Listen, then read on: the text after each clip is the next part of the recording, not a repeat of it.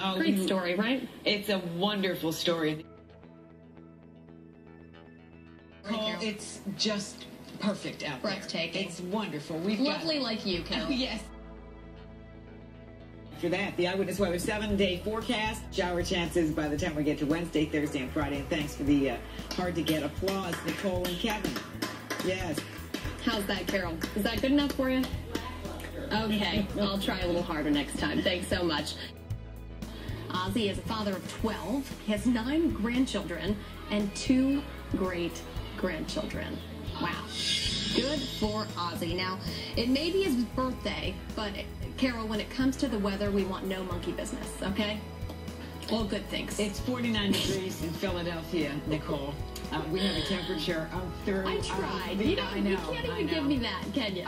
38 degrees up through the Allentown area. It's nearly as great as it will be this weekend, Nicole. Well, Carol, I would say that forecast is bananas, but I know that's going to be completely wasted on you. So, I won't. Taking it back right now. All right, changing gears, 5:48 now. Boston, there's going to be. Carol, I understand you have some good news and possibly a halo behind you. Possibly a halo. Nicole, It always comes into question when it's you and a halo in the same sentence. Isn't it odd that I'm the one always carrying this halo around?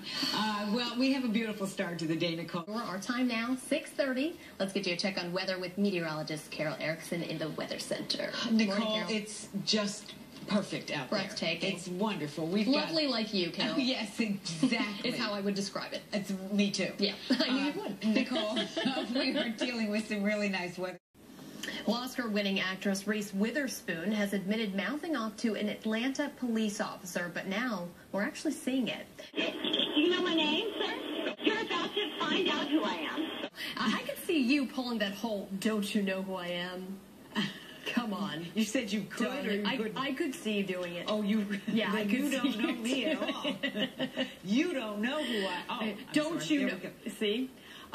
Yes, that was an interesting little exchange. I'm sure she regrets, along with that last glass of whatever out there. So you can relax through Tuesday, Carol. I think you're off the hook. So enjoy those few days, Absolutely. Okay? Because, you know, by Thursday, the rain, we may need you back. Just saying. All right, thanks so much.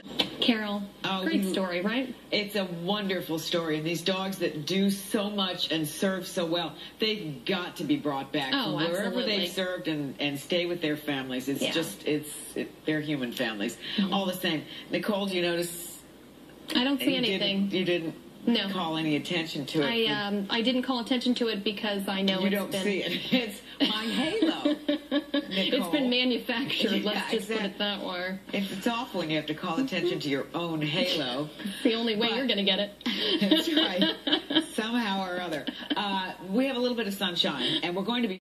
Yeah, it's Tornado Alley. They named it that way for a reason. But Carol, I'm looking at your shot, and it's just beautiful. Is that a halo? Why is this any different? I see.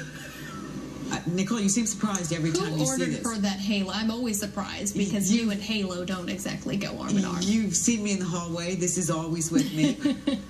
Everywhere. Look at this. This is the sunshine that we have out this morning, and it's it's fine. It's comfortable. It barely burns the back of my head.